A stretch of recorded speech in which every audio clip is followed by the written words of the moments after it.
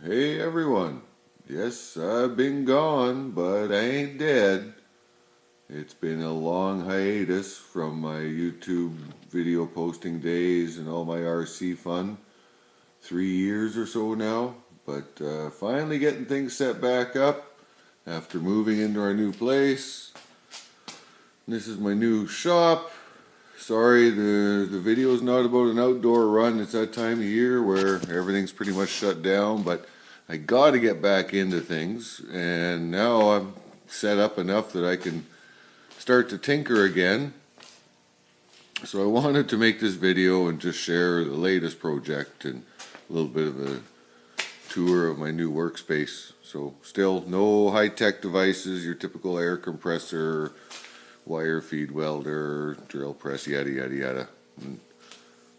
Got a home for the equipment, the construction equipment fleet, space for batteries and electrical stuff, and moving on to my latest tinker or tweaking that I'm doing. I'm going to upgrade this AMG.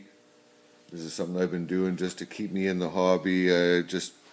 It's not a cheap hobby, and with the way the exchange rate is, I didn't want to be building truck after truck, nor do I need truck after truck. So figured I'd populate my up-and-coming town with some vehicles. All these guys have been upgraded. I've been buying these for cheap, 40, 50 bucks. Buy some decent ESCs, servos, and I'll upgrade steering and the control of them so they're manageable. And I set them up with a 2-channel FlySky. And yeah, so future video will be me tearing this one apart and showing you how I do it and what I do to make these cheap and easy to convert. I really like this AMG. The detail of this thing is incredible.